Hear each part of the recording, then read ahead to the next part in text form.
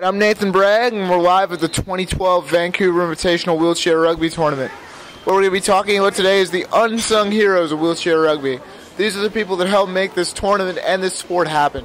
They're the people that won't get the press and that you won't hear about too much, but they're integral to their team's success.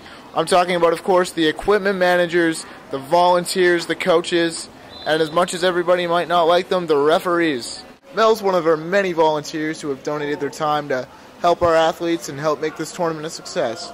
So what are you doing at the Invitational this year? This year my responsibility was foods.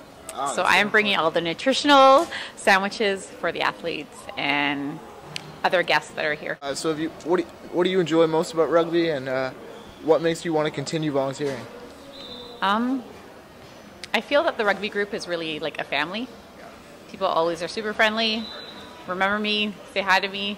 And BC Wheelchair Sports at large is really welcoming, so it keeps me coming, helping out.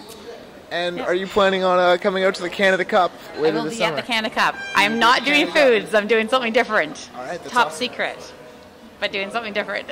All right, you heard it here first, Top Secret volunteers. I'm here with Bob Hirschfield, who's the equipment manager for Team Canada. All right, Bob, what is the role of the equipment manager in wheelchair rugby, and how important would you say that job is? Well, the role is to repair basically flat tires because of the contact, and it's really important because you only have a minute. If there's a chair breakdown on the court, you only have a minute to repair it so that the player can continue the play. If you can't repair that in a minute, the player has to come off the court. Now, many athletes have said that they consider their equipment managers a key part of their team and almost like an extra team member. Would you agree with that statement? I try to, yeah. I try to keep the guys loose and have fun with them, and when things get serious, and cheer them. And see, the guys are yelling for me right now. So what was it that got you involved with wheelchair rugby? My son Trevor, when he got interested in playing, and I came out, watched, and helped, and just led from one thing to another. So how does it feel to be the equipment manager on the team that your son is a part of and going to the Olympics and World Championships? Pretty exciting. I wasn't with the team in Beijing. Trevor was on the court for the bronze medal. This year I get to go out with the team, so I'm hoping we go for gold this year. What are you most looking forward to at the 2012 Canada Cup, which will be right here in British Columbia? For good competition, like the World Cup that we had here a year and a half ago. Hopefully I like to see a lot of fans come out and watch. It really helps the players get involved, and they like it when there's a lot of people cheering. Today I'm here with Kevin Kirkup, the head coach of the Saskatchewan wheelchair rugby team. So, Kevin, how did you get involved with wheelchair rugby? I got involved basically by just being around the disabled community, playing wheelchair basketball.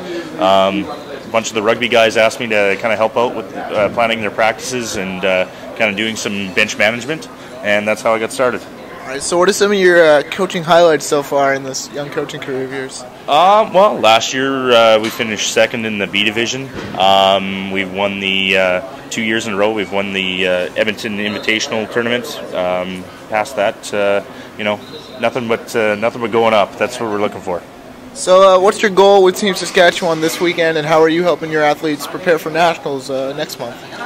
Well, basically, expectations for this weekend.